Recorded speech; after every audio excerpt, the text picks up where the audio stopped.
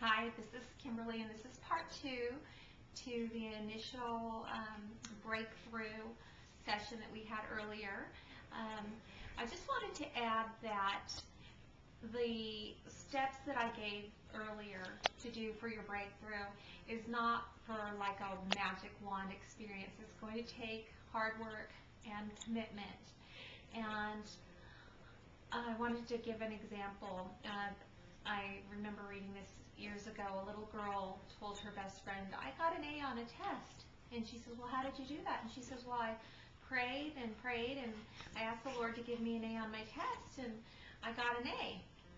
Well, of course, she didn't fill in all the gaps that she had studied really hard for the test. So anyways, the next day, the other girl, she prayed that night. She says, "Oh, Lord, give me an A on the test."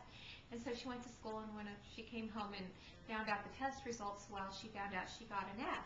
And she said, "But Mom, why did I get an F? I prayed to the Lord and asked for an A." And she said, "Well, did you study?" And she said, "No."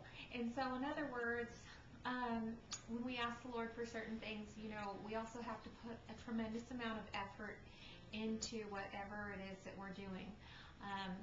God rewards those that work really hard. So it's just really important also that you got to keep in mind if you've overspent your money, or if you're not handling your money properly, then you also got to keep in mind that it may take time to get out of the hole, but the good thing is that the Lord can give you a breakthrough on the things that you need to do to get out of the hole sooner, or maybe to get you some earlier relief.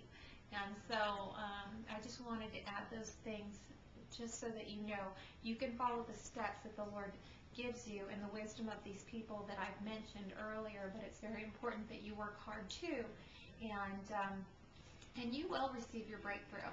And whether it's in a healing, or if it's in a financial relief, God is going to answer your prayers, and He could answer your prayers with either a quick healing, or He may show you what to do to receive your healing. Maybe it's changing certain foods, or maybe it's changing certain habits.